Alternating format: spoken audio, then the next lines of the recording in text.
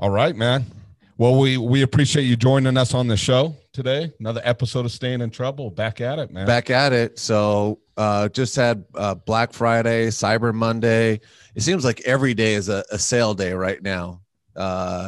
So we got one of my good friends, one of my friends from college, for full disclosure. He was a half decent soccer player, very slow, but they let him, they let him onto the pitch. Half decent basketball player. I'm pretty sure I won last time. He definitely is a much better golfer than I am. So if you are taking Marcus to the golf course, try to play in small bills. That's my recommendation. You like how he introduces people on the show? Hey, at least I'm surprised he gave me credit for anything there. So I'll take whatever I can get. Awesome. So Marcus, give us a little rundown of, so Marcus has been in sales for over 30 years, and we wanted to bring Marcus on to talk about direct to consumer. Now, we do a lot of stuff on Instagram and Facebook. We're all about social media for our podcast. And one of the things that everyone loves about social media, and even now on TikTok, is sponsored and, and the burgeoning industry of direct to consumer. And so, Marcus, give us a little rundown of you, how you are in that industry and how you guys are dominating so much that we can't even get free swag. Hey, so Eric, I'll figure out a way to get you something here eventually. The problem is we keep running out of inventory. So that's a good problem. That's a good position to be. It's good and bad, right? I mean, it's like, it's a constant frustrating thing to deal with. But so I've been in and out of the direct consumer space for, what am I looking at? 15 years now. With a couple different companies. It's funny to see how it has evolved over the last 15 years, though. I mean, it's a constantly evolving and changing landscape. Like you mentioned, Eric, Facebook, Instagram, those are kind of the plays of the day, right? That's what everybody wants to be in on. And that's where there is a lot of opportunity. But man, you go back 10 years and those weren't even a thing. Yeah. Did I cut out their audio? Yeah, Sorry a little about bit, that. just a little bit. Yeah. But yeah, I mean, 10 years ago, those weren't even a thing. So it is something that's constantly evolving. You feel like you're never really caught up, right? You're always having to learn the next thing. But I love it. And today, I think it's even more important than ever. I mean, this whole pandemic, if it's proven anything, it's that companies need to have the ability to engage directly with their customers, because you never know what's going to happen. Yeah. And having that direct consumer presence has frankly saved our business through the last year. I don't think if we were solely relying on those retail relationships, I don't think, as a small business like we are, I don't think we would have survived. So it's critical, I think, these days that you have that component to your business.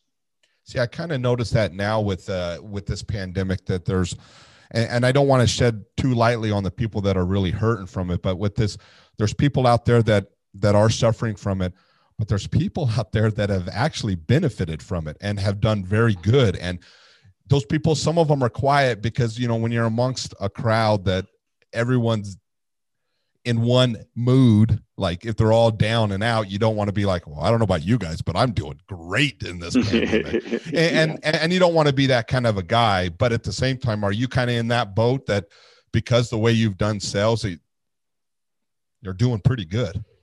Yeah. So I am. We've had a good year. It's been I think a lot of businesses that are. I mean, for us, my company, BlueCoolers.com, we are a cooler company, like a heavy duty Yeti style cooler, right? And the two things work in our favor this year were, one, everybody started going outdoors because they couldn't go to Disneyland and do other things like that. Yeah. And two, we're a very online heavy business, and a lot of the estimates are that this pandemic has shifted what was already an ongoing transition to online by maybe 5 to 10 years. It accelerated the pace of that shift. And so, there's a lot of businesses out there that have benefited from it. Having said all that, at the end of the day, I hate this pandemic as much as anybody, right? And I want to see this thing go away, and I want us to all be able to return back to normal. And You know, for sure. Yeah, I mean, there's been certainly some tailwinds that we've experienced because of it. Right. Right. And so how did you guys make the decision early on to be direct to consumer? Like where did that come on the whiteboard? You know, I mean, for me, that always was the plan, because that's what you kind of just go to what you know a little bit. And a lot of my experience in previous companies had been in that. And frankly, the other reason that we did is because it's a pretty low barrier to entry way to start a business. Trying to go direct to retail, at least for me, I mean, I'm not an expert in that world, but trying to do that right out of the gate is difficult, because you got to have high levels of inventory. A lot of retailers, especially the big ones, have pretty onerous requirements. And you have to have those relationships in order to kind of break in through those doors initially. And as a business just starting out without any sort of real grassroots following or brand recognition, and none of those real relationships where I could just, you know, slide in the back door of Cabela's or Bass Pro, like, this was the way we needed to start the business. It's a slow, methodical, grassroots kind of growth, right? Have you seen, like, with the advent of like Shark Tank and different like business related shows, because you talk about that, and I think more people are privy to that now, are understanding what you just talked about. Like 15 years ago, no one really knew the secret sauce. You know, QVC, like, you know, telephone sales and TV sales were huge, you know, and we had our grandparents and they were spending a fortune, 10 grand every year on QVC, on whatever. And so, and now that's kind of evolved to, hey, you know, it feels like social media is a little bit of the new QVC, a little bit, in the amount of sponsorship and the amount that they mix in. And do you feel like we're at the peak of direct to consumer, or do you feel like, well, like on social media specifically, or do you feel like, you know, we're like in the second or third quarter? Yeah, good question. I think we're in like the second quarter. I think if you look at some of the estimates, I don't know the exact numbers right now, but if you look at total retail sales, like just sales to consumers, online and in traditional kind of brick and mortar, the online part of that, even with Amazon included, still represents a minority fraction of the total picture. Really? Right? The total pie. Yeah. Yeah. Because it feels like Amazon is selling like 98% of all products out there. Right? I know. It does, doesn't it? But I mean, if you go look at the statistics, there's a lot of market share still to be captured or kind of shifted to that online digital marketing place. But as people get more and more accustomed to doing it, and that's what this pandemic has done, is a lot of people that never had done it before because they were scared or just leery of buying something online, as they did it and they saw, oh, this works and it's pretty convenient, then it starts creating habits that continue for years to come, right? So yeah, I think it's still got a long road to run. Now, specifically with regards to Facebook and Instagram, I think if you look at each of these new platforms, they have this period of time at the beginning, particularly, where you can get really good results for really low return, right? Yeah. And Google even had that period of time for a while where you could get clicks on Google for pennies. Now it's, you know, depending on the type of term you're bidding on, it can be in the dollars per click, right? Right. Facebook has been a pretty low cost platform for a while. We're seeing this too, where it is shifting, and you have to get more creative and be more really spot on with what you're doing. But there'll be something new, right? I mean, right. There's something else coming. Like you mentioned, yeah. TikTok. I don't even know how to do TikTok. I mean, obviously I'm a much better dancer than Eric, so I probably should be on TikTok. There we go. But I don't know how to advertise on the platform. So yeah, I mean, there's going to be something new coming all the time. Well, sometimes it's not just it's advertising, but something kind of we learn. Now you're based up in Utah, and the what do they call the Diesel Brothers? Mm-hmm. They're up there also. And one of the things that I've always admired with their kind of business their way of doing business is a lot of their videos, they're advertising for themselves, but they're doing something totally different. Mm-hmm. And they're just doing a fun video and it catches everyone's eye and it goes viral and everyone watches it, but you know, they're advertising for themselves all at the same time. So, you know, these kind of platforms can even be helpful when you're doing a fun video, but you're kicking a blue cooler around or you're doing something along those lines. And then it just gets bigger and bigger. And the other thing I noticed that something that's kind of a new thing is if you go to their website, they're starting to do giveaways where you buy so much, you have so many names in a hat, they give away a truck or a jet ski or whatever it is. And I've noticed a lot more websites, direct to consumer type websites, are doing those type of a giveaways. Mm-hmm. Have you guys thought about that? Yeah, we do those. We do those as well. Usually the strategy with giveaways is they're trying to capture just a little piece of information from everybody, whether it's just even get you to visit to their site, because that's how then they start retargeting you through all these other platforms, or capture an email or whatever. But you are right in that people want, particularly on social media, I think you're competing for a lot of eyeballs, and you have a very limited window to get somebody's attention, right? I mean, that in the middle of going like this, you've got to have something that jumps at somebody enough where they're like, okay, I'll stop doing this for 1 second and watch that video or whatever it is. And so generally just what I've seen, my experience has been trying to create just a static image and like, hey, buy this cooler, doesn't work that well, at least early on when I'm trying to engage new potential buyers. It doesn't work that well. You got to have something entertaining, something engaging and interesting. Later on, when you're retargeting those same customers with that have already engaged with you previously, now you can start introducing like, hey, buy this cooler, because they're already warmed up to you as a company and your product. But right at the beginning, it's got to be something interesting and fun, generally, I think. Yeah, we've experienced the same thing trying to even get this show out there.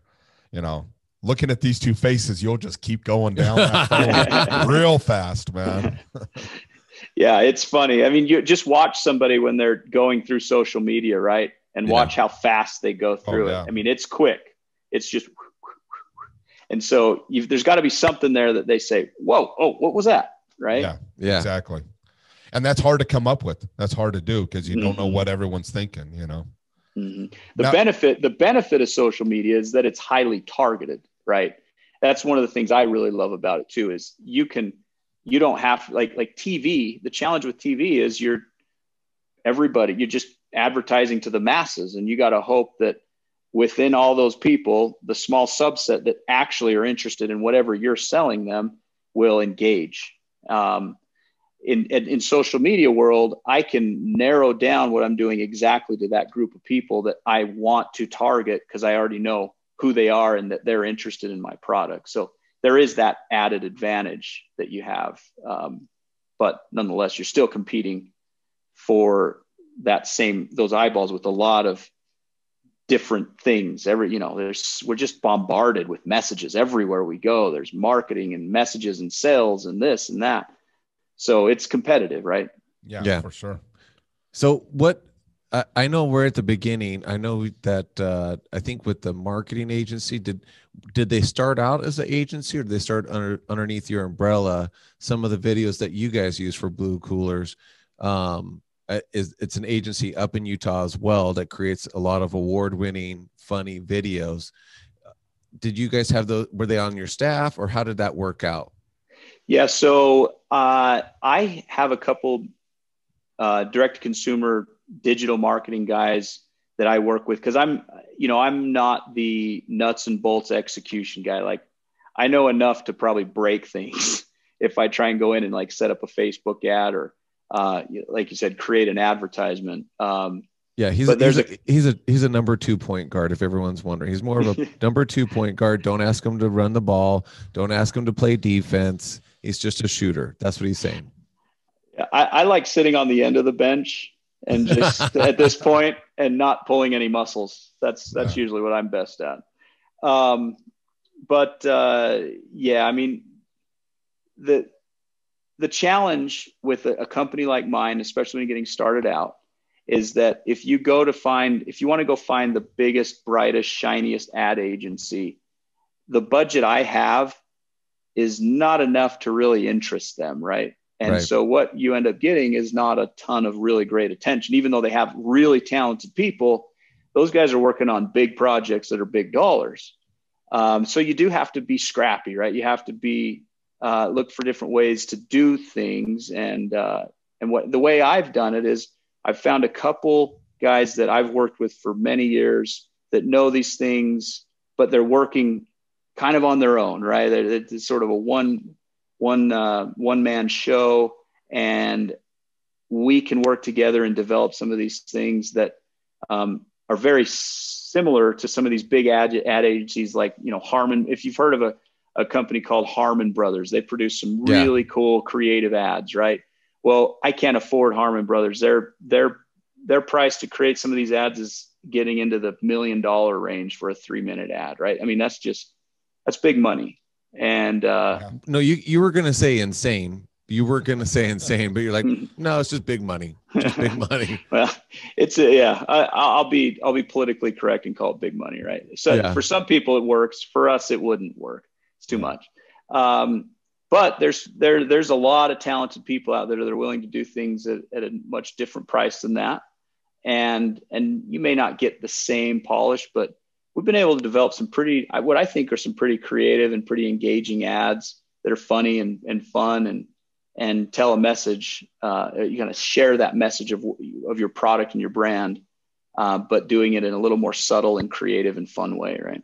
Now, I don't know if you listen to the show, but I came up with some good ones. I want to plug myself here. I came up with some really good Blue Cooler commercials. Well, I thought that they were good. I thought they were phenomenal, and I recommended. I don't know if your sales Sorensen went up that much during that period of time when I was playing that little advertisement over and over again, but we've been plugging the Blue Cooler. I don't know if you've heard them or not. Now, so. Eric told me you've been plugging them, but I haven't heard them. I'll need to hear what you guys are cooking up. Yeah, you have to go back quite a few episodes. We gave up on Blue Coolers about 3 months ago, but yeah, we haven't been putting any advertising in. But I came up with one for your tumblers that I thought was my most clever one. I don't know where it came from, and then one for the cooler. It was walking down the Walmart.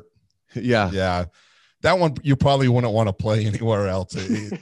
It was funny. I thought it was funny. The guys may think it's funny, but my wife even says, "I cannot believe you put that out there." It's like, I may have been pushing the line on that one. I think we got him on the hook on that one. He's wanting to know which episodes those are. I would have to look it up. You know, the best ads push the line. I think they walk right on the edge, right? Yeah. Yeah. Well, I was telling the story of a friend of mine that went to a bar, was flirting with a lady, was going somewhere with her, finally was able to get her home, and it wasn't a lady. And his surprise notion. And I compared that. I'm giving you the really Reader Digest version, but I compared that by looking at some of the other coolers that look official, that look nice, but do not keep your product as cold as Blue Coolers. There you go. You may think you're getting the real deal, just like my buddy with the girl in the bar, but when you get it home, it's not going to be as cold. And that's a very real 21st century problem too. That's what I'm saying. We got to all be on the lookout for that one. Yeah. So, but my wife said I was pushing the envelope on that one. It's hilarious. I thought it was funny. So we'll have to send you some of our jingles on that.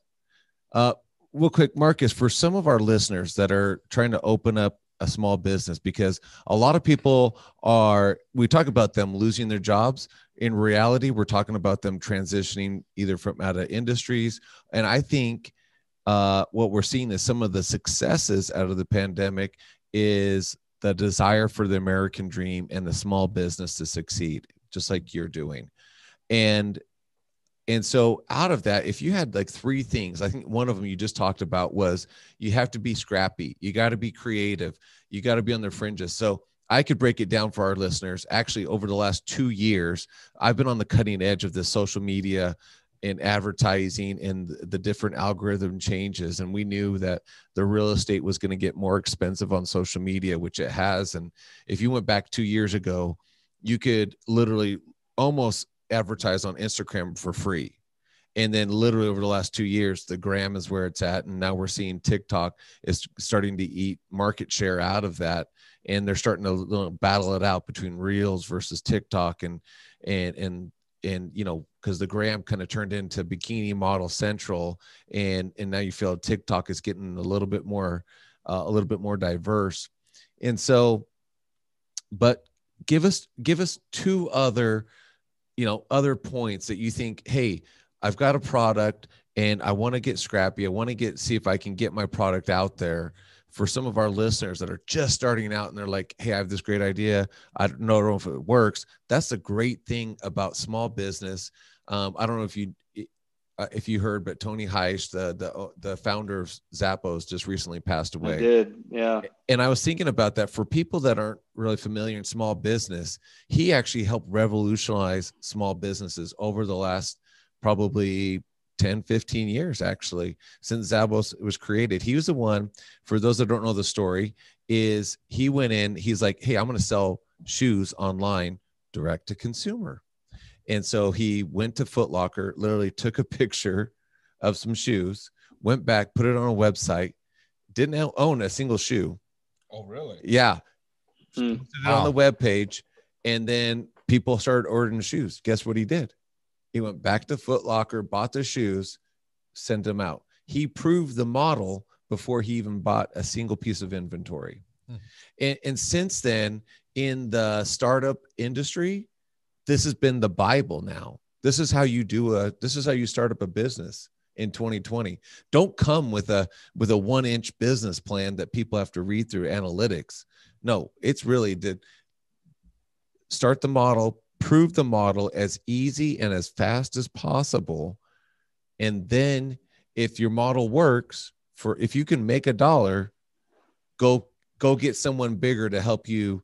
You know, it's kind of like, hey, if you can, you know, if you can show that doing this will build your muscles, great. Well, now let's pay for a trainer and get those muscles bigger. So give us 2 more like words of advice for our listeners that are wondering, you know what? Hey, I'm selling some widget, or I've got this great idea I want to offer this chef service, or I want to offer cookie balls. Give us 2 more things, Marcus, that you would tell this burgeoning new small business owner.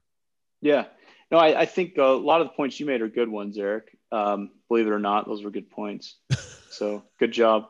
Thanks. But no, just kidding. But you know, the other thing I would say, I mean, being scrappy definitely is one of them, right? You've got to be scrappy. You've got to try and do as much as you can yourself. Don't hire it out, because the more you start doing that, the more your expenses go up. And it's important to watch those expenses, because the second one I would say is give yourself enough runway to actually be successful. And what I mean by that is you're probably not going to make money for about a year, at least, most likely. So have a plan that allows you to not make money for a year, because if you don't, you're going to short circuit your business's ability to succeed, and you'll never get there. So have a plan, whether that's doing it on the side as a side hustle for the first year, so that you still have a regular income, and you're doing this on the side to kind of build it up and get it going, or whatever your plan is. I don't know, but you need to give yourself runway. And then you need to have a plan, right? Not just a financial plan, but a plan for your business. Like, what are we doing? What is that model we're trying to prove out?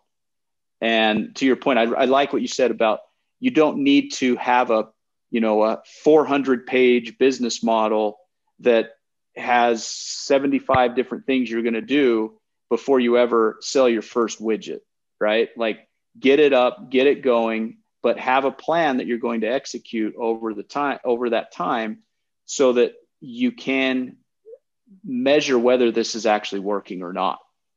Because if you're just proving out a concept initially. And then as you prove that concept out, then you can start making bigger investments. I would also add to what you said for number two, and in doing it yourself, is on social media. Another thing, like, you don't have to buy $1,000 camera DSLR with $1,000 lens to produce great videos. Is genuine. I don't know if you, Marcus, if you remember, because I think he was around when you lived here in town. Is the Dodge dealership with the blue genie and what was that guy's name? What was it? He was the sales manager, and I think he actually owned the dealership. Is and so the chopper. Chopper. Chopper. I do kind of remember that, actually. And so you know why he was successful? He looked like a gangster out on the yes. car lot, man. Is he was genuine. And in social media, man, people will look you up. You need to be genuine. Don't be telling me that you're going to Bass Pro Shop today and you show up in khakis and dress shoes and you've got a polo that's brand new. Because if you're showing up at Bass Pro Shops, you better be showing up jeans, a t-shirt, and the jeans better be worn out at the bottom from wearing them all the time. And so there's just a certain, like, people know the difference between, hey, this guy's just acting and this is for real. And that's part of, like, I'd say number 4, part of your concept, or maybe addition, like 3A to what you said, Marcus, is you got to tell a story. Mm-hmm. Like, the number one thing when people meet with us for the podcast is they're like, how did you guys end up here? How did you guys get started? And, much like a lot of things that happened to me in life, just so you know, are hopefully one of our listeners and one of our common friends, Georgie Porgy. I ran into him in St. George. I was filling up gas at the Costco there. And Georgie and Marcus and I have been friends now for probably almost 30 years. And we're getting that old. And yeah, that's depressing. But we tell the story of how our podcast started and how we've evolved. And that's part of the allure, because, when you're selling a widget, you're selling a part of yourself. You talk about that concept and that business plan. Really, you're talking about, hey, these are my thoughts. These are my ideas, my creativity. And so you're taking this, as kids, you go into arts and crafts class, and you come out and you're like, oh, look what I made, Mom and Dad. Right. and we're kind of doing that. I agree. Mm-hmm. We're kind of doing that on a bigger scale. Well, now it's, instead of Mom and Dad, it's our peer groups, our friends, and we're going, hey, this is what I made. And hopefully it works out. Like, I'm even watching anyone with the big bank account. That's who we're showing it to. Yeah, that's right. Yeah, it is though. I mean, that's what I love about entrepreneurship. When it all comes down to it, is it gives you this opportunity to build and create something that is your own. And when you start out small, you control everything, right? So there's no one else to blame. It's only you. And you're either going to sink or swim based on what you do and the decisions you make. So you can really have an impact, and you can see the impact happen in front of you. And that's fun, right? And that's I mean, for me anyways, that's fun. Yeah. For a lot of people, that's either the scary part or the fun part. And I just got done flipping a home, and everyone's like, I was helping another person remodel their house, and I wasn't even getting any benefit from that. And she's like, well, Eric, why do you enjoy this? And I'm like, I love seeing projects up. I love to see, like, to go from concept to execution to beautification. And that's in businesses, that's what you see every day. You get the toil, the grind. When people are like, oh, I got to be grinding it out. Yeah, you do need to grind it out, but you can't let the grind you. You need to stay well-oiled. You got to stay, in motion and be able to, roll with the punches. So real quick, for our listeners in Blue Coolers, like, what made you want to get into the cooler industry? I mean, you even talked about it. You called it a Yeti type product. I mean, you're fighting Google world now. I mean, Some Google big, word. there's big names in this, Yeah. in the cooler industry. Yeah, and that's the biggest one right there, right? So Right. it is a little bit of a David and Goliath type of battle. I don't mind that. I think for me, my business partner and I, we both do a lot outdoors, and it was one of those products where we looked at it and just said, hey, my past experience, his past experience has been in kind of outdoor products and survival and that type of environment. And we said, hey, we want to create a branded company. I knew I wanted to take a shot at building a new company. And I liked that space because I understood it. And I liked the product because it's something I can relate to. And I think that's helpful because it's if you remember back, Eric and I sold pest control door to door back in the day for I a just summer. got done telling the story to one of my agents. They're like, they thought I grew up in this like storied like life of, they're like, oh, we thought you just grew up. I'm like, no. Those are all my friends that grew up in Bountiful, up in a big, beautiful house. No, I grew up in the hood. I grew up in North Las Vegas.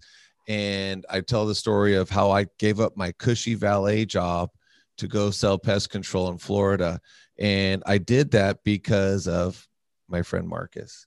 And to your credit, you've never even I don't know that you realize this, Marcus, if you want to put this under your belt and make you sleep better at night. But here's some stats for you. So the company that I own, Rooftop Realty, has been a top 100 brokerage now for almost 3 years. I have over 60 agents. We are one of the most efficient. We almost have the highest number of transaction counts per agent. So that means if you're an agent at my office, you're probably going to do more deals than an agent at another office. And part of that, I started that journey because of you, right? I had the cushy job in college. I had a valet. I had good money. And then Marcus is like, I don't even know. I kind of broke up with my girlfriend, actually. Marcus and I went to persuade my then girlfriend to not go on a mission and come home and let's, take a different path. And Marcus is like, you just need to get away from Las Vegas. Let's go sell pest control. And I literally on the whim quit my job and packed up my stuff, gave my stuff to my roommates, said, you guys can keep my whole house of furniture, keep my flipping big TV. I'm going to drive out to Florida. So I drove out to Florida in 2 days, slept in my car, slept in someone's house along the way. And I got to Florida and everyone's like, well, did you do really well? And I go, I'm pretty sure I broke even on that deal. And, but looking back, and then I came back, I had to scrounge for jobs. I gave up a cushy valet job to now I was scrounging to jobs to now I've been in real estate now for 18 years. And I get a lot of satisfaction from helping my agents and helping my clients in a very professional manner. So in a small way, Marcus, I tip my cap to you for helping my real estate career. That's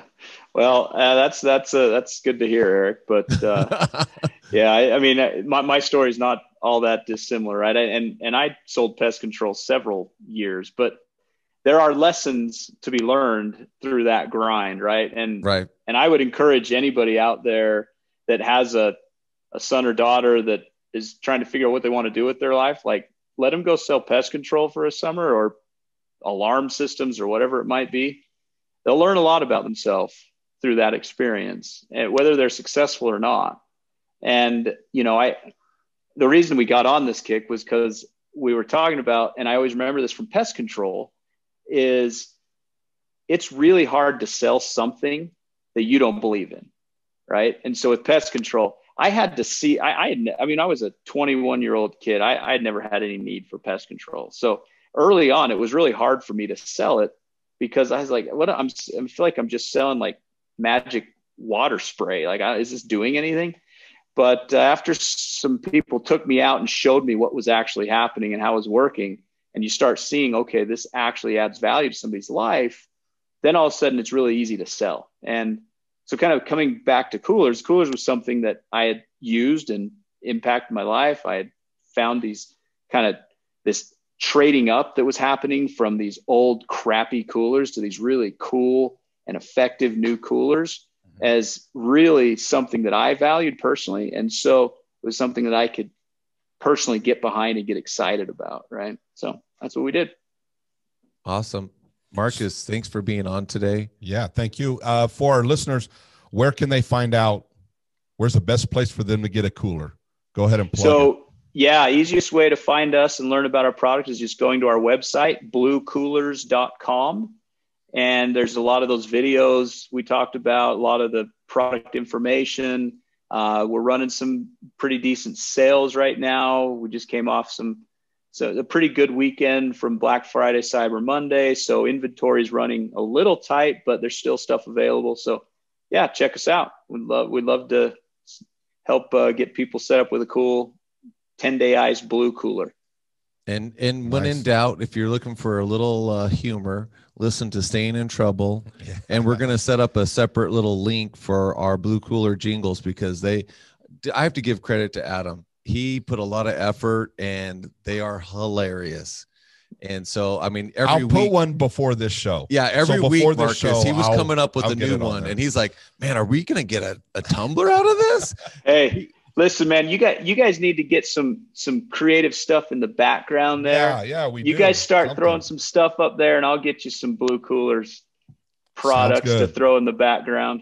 We'll do that. We'll do that. We're going to put a shelf, and we want to put a banner with the picture of the show on there and some stuff like that. So just like you, man, we're growing. We're trying to get there. Yeah. So yeah, I'll get you one, man. All right. Just got to get some inventory in. So. All good, man. Thank you so much for coming on the show, Marcus. It's been a pleasure. Okay. Hey, thanks, guys. Thanks. It's been fun. See ya.